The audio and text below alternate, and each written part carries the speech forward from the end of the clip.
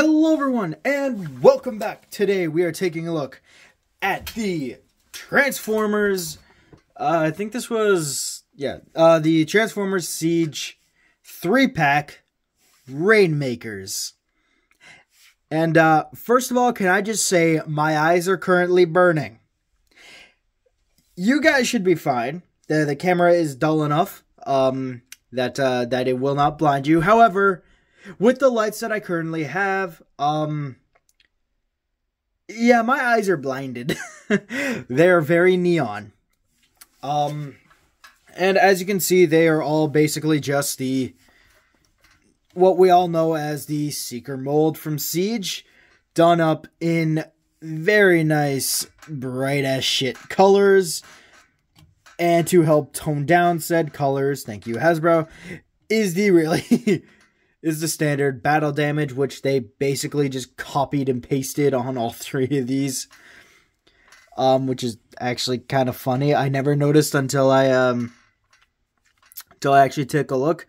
Yeah, no, it's literally just the same paint on all of them. Even on like regular Starscream, I think it's the same paint. Sorry, Nova Storm. Yeah, it's the same paint style. Wow. They saw the Seeker mold. They were like, this is the paint shipping that we're going to have. Bada bing, bada boom. So yeah, these are the Rainmakers from the, I cannot remember the name of the episode from G1. But these were the brightly multicolored guys that Shockwave sent out to stop, I think it was Bumblebee and Spike from reaching Cybertron for some odd reason. That seemed, and they got the name obviously from I think it was Shockwave saying, "Go my Rainmakers," or something to that effect. But yeah, no, so we got Acid Storm here in the bright as shit green. Nova Storm in this very nice yellow. And Ion Storm in blue. And actually, we'll take a look at these guys essentially kind of individually, but we're also going to take a look at them in bulk in terms of all the articulation being the same. So we'll take a look at Nova Storm right now. And as you can see, he is done in yellow plastic, as well as having some very nice gray and silver going throughout the figure, which is very nice. I think even some brown actually with the war paint going on here. So yeah. So for articulation, head is on a ball joint. He can look up that far. Can't really look down, but you get a full 360 thanks to it being on a ball joint. Arms can go all the way out, so you can get him to do a Suck It Magnus. You also get a full 360-degree move here at the shoulder, and you also get a wee bit of a bicep curl. Or, would this be tricep? I'm not sure. But you can get the arms to move forward, which is nice. You get a full 360 bend here at the upper arm, and you get a very nice double bend here at the elbow, which is awesome. You can also move around the null rays as well, which is cool. You get a wrist rotation and also wrist rotation.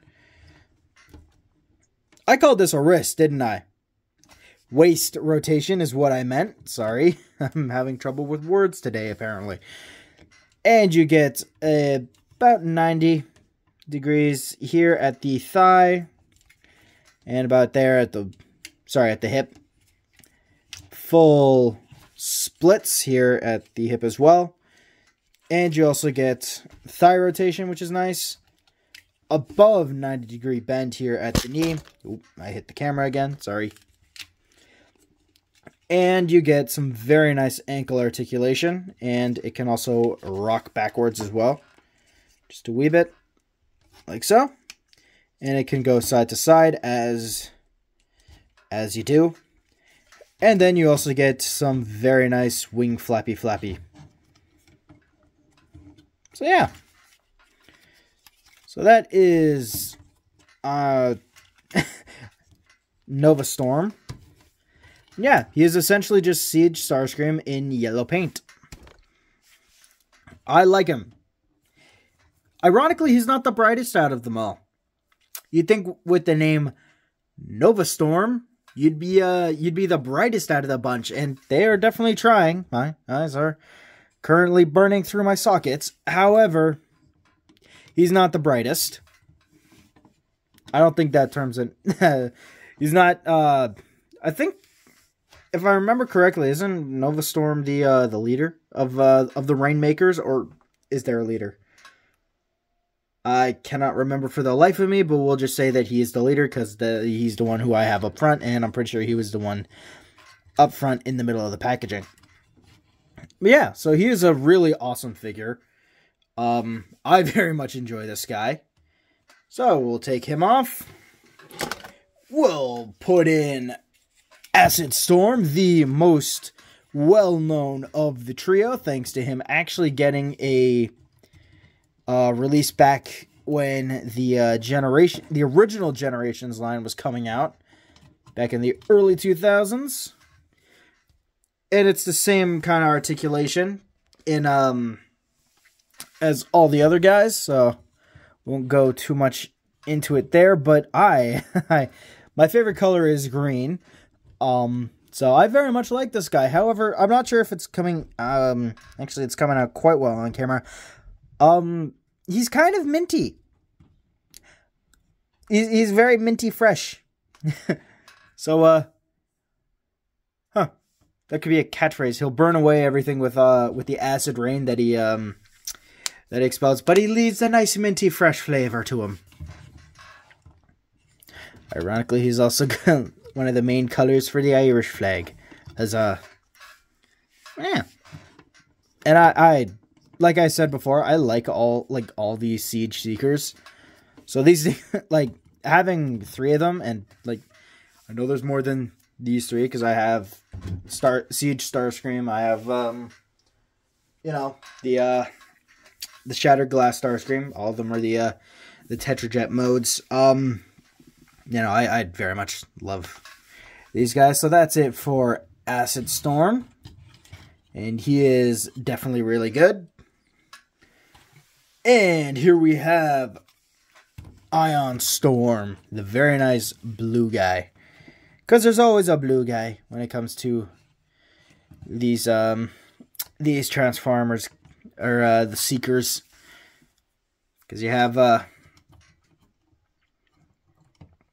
Thundercracker in for the main Seekers, and then you have Ion Storm here for the blue, or for the Rainmakers.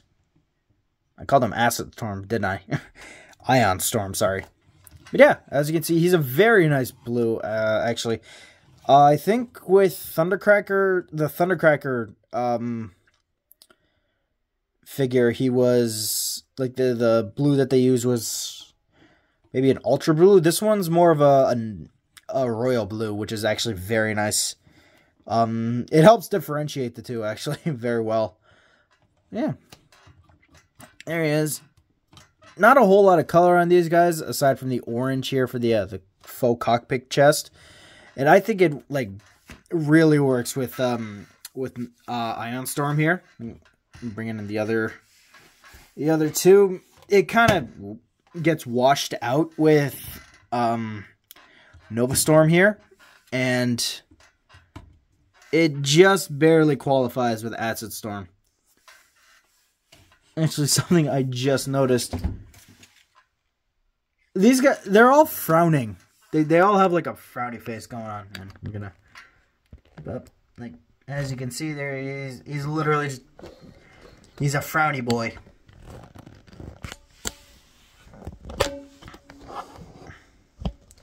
Imms is a very, very frowny boy. He's upset. He's very upset. Unfortunately, the eyes don't pop as nicely as they really could, which sucks. Yeah, you have to get the, like, I'm putting the light, like, right up against it. Yeah. It's a little unfortunate considering the how well Seige had done light piping up to that point, but oh well. And for comparisons, because yeah, we already kind of know. We'll just put these two off to the side. There we go. So the obvious one here is next to Seige Starscream, because Hadoi. Can't stand the sight of it. Too bright. Here he is next to Pipes. To Brawl. Brawl can't stand the sight either, even though he's also a very light green. And what the heck, yesterday's review, the Zagok, who really has trouble standing. The Zagok does not like to stand. But yeah, so that is it for robot mode. Let's get these guys down into vehicle mode. And I'm not sure which one to you know what? We'll give Ion Storm a wee bit of loving. So let's get down to the business, shall we? So first thing you're gonna want to do is lift up the chest piece here. And pray it doesn't untab on you. And then you want to just bring out the entire, untab the entire back section here. There are, and just kind of flip around the open pontoons. And then you flip the head. Want to grab this. There's a little panel back here. So grab it. Come on, you stupid thing. There we go. Grab this back panel here.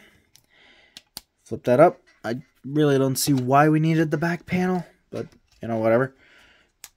And you just lift everything up, place it back. Bring the front of the kind of jet together like so. Want to take the waist and rotate it all the way around, and then just close up the feet. And something I didn't mention earlier was just the molding. They did a wonderful job molding in like these the back shins. Like a lot of the molding on this on these toys is great.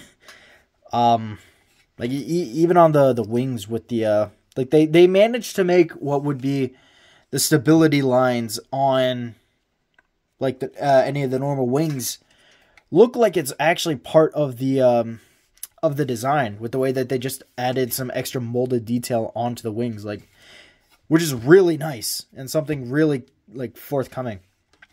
So next, all you're gonna want to do is, there we go. So you have the arm here. All you're gonna want to do is just essentially grab the fist, grab the upper arm here, or the upper elbow, and then rotate the entire arm out.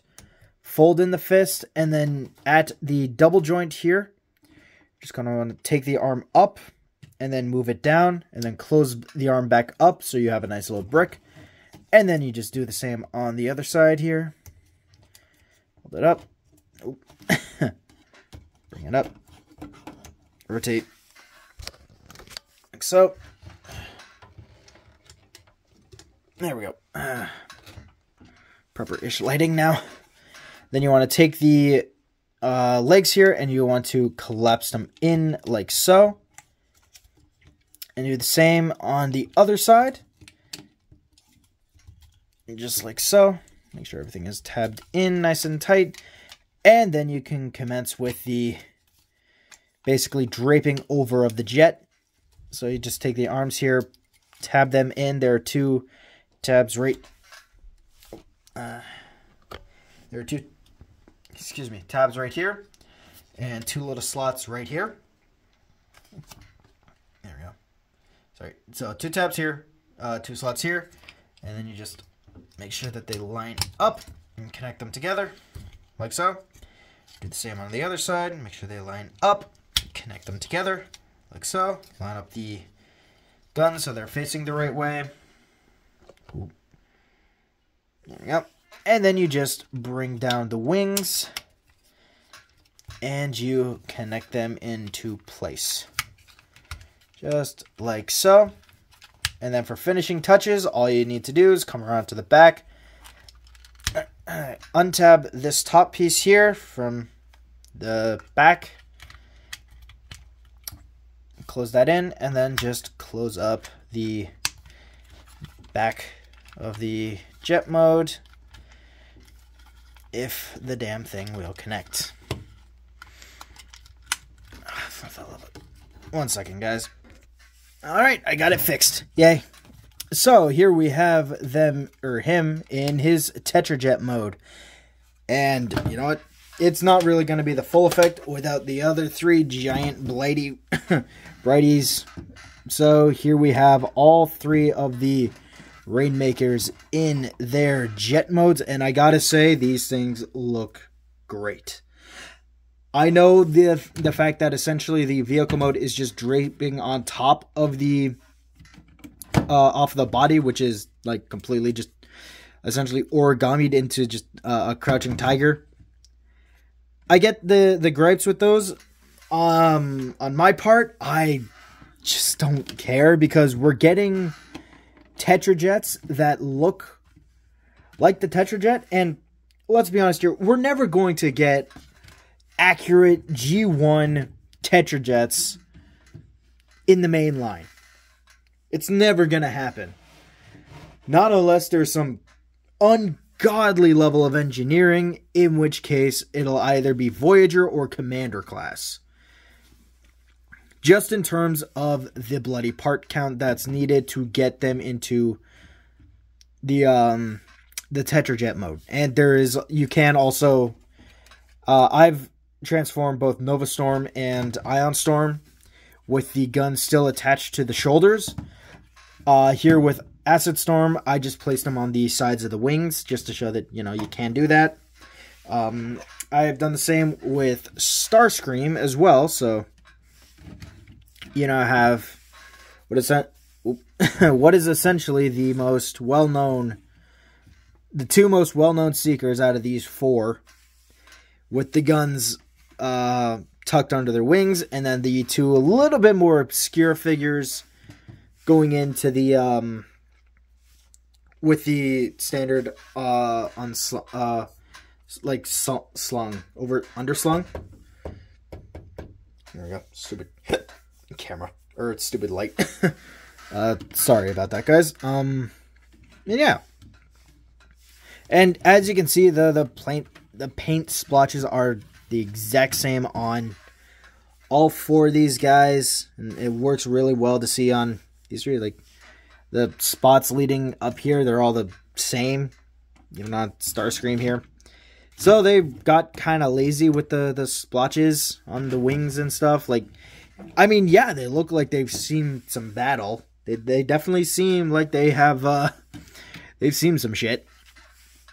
And I do like how they have kind of essentially give them all a central color scheme with the brown, or with the gray. There's the gray on the wings, the tip, and on this section here, which is very nice. And it, even though it's a it's not like a main color, it's a nice thing to see a small bit of cohesion to let you know these guys are a part of a team, even if they are just the randomest colors one can think of. They're all a part of a team with just that small bit of gray that's a part of them. When they're in robot mode, oh hell no, all conventions are gone. It doesn't matter. But in jet mode, you can just kind of see with the gray. They could also have just, you know, be like, what color can we use? Well, the grays, we got a gray. Yeah, okay, we'll do that. One thing I do like to mention,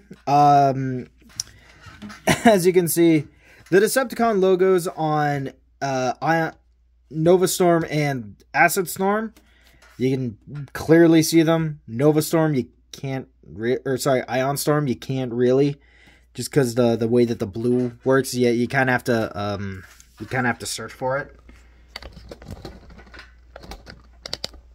See, it's like right there. Right where my disgusting finger is. Right there. And yeah. That's really my only gripe with these three, is just the fact that, you know, the blue that they... I would have liked a much more vibrant purple for the Decepticon logo on at least Ion Storm, just so that you can actually see it in the jet mode. But with Acid and Nova, it's still pretty good. And for comparison, here they are with a tank. Here they are with a truck. Here they are with the Seige. And for the hell of it, I know I didn't show it off in robot mode.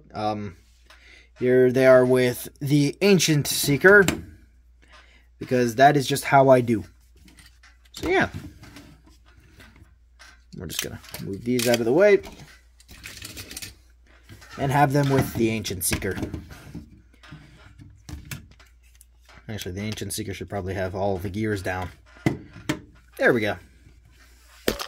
And yeah, quite honestly, I very much enjoy, I really like these guys. And having all 6 of the Seekers is really, 6 out of the 9 Seekers is really awesome.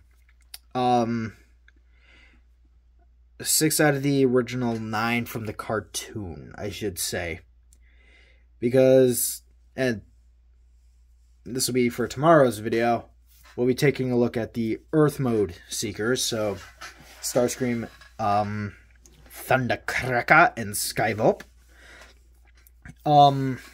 Yeah, so we'll be... It'll be very nice to see, or to have, like, all 6 of these guys together. And here's hoping that we get re-releases for the Coneheads, because having all 9 Seekers